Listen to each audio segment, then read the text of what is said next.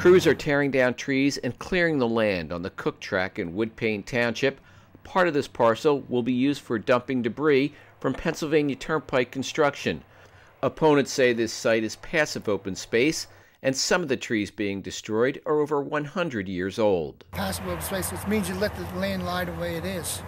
Let Mother Nature take care of it. As part of an agreement, the construction company using the site has agreed to build soccer and lacrosse fields here, but there are concerns about possible health impacts from the debris. It's going to create a lot of health hazards like dust and noise also, and what kind of health and quality of life will be gone. Although all permits have been issued, there are concerns about the impact on the Stony Creek that runs along the property.